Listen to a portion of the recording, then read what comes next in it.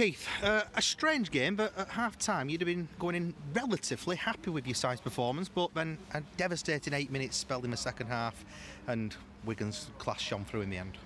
Yeah, they're a class outfit. They're top of the league for a reason. They've got the best players, the best manager, they're spending the most money, and that's what happens in football. They're better than us, there's no question about that. And we suppressed it, we took it on.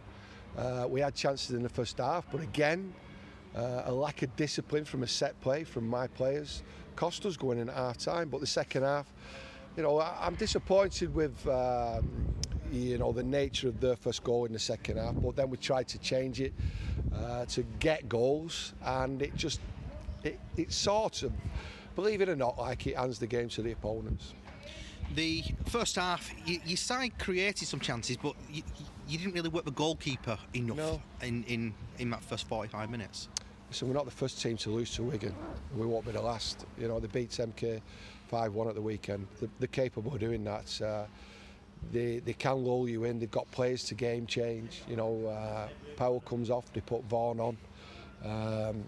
You know, I think they've just got a marvellous squad, and unfortunately they can get the better of you, whether it's the goalkeeper, the central defenders. I think they've got the best defensive record in the whole of the football pyramid. So it was a difficult one. I think Donny should have tested the goalkeeper on a couple of occasions. We had good heading opportunities at set plays, but we couldn't convert. And when you don't convert and you hand Wigan a platform to build on goal, then it's a difficult one. But this game's not going to get us relegated. Losing against Wigan, we should have made the most of Saturday to get the 3 points. You know, and this was a free hit. It was a free hit. It wasn't, you know, as much as we could get out of this game, going into this game was a point, 3 points maximum, but we didn't get any. And I wasn't relying on this game, so, you know, the next 6 games are very important for the team.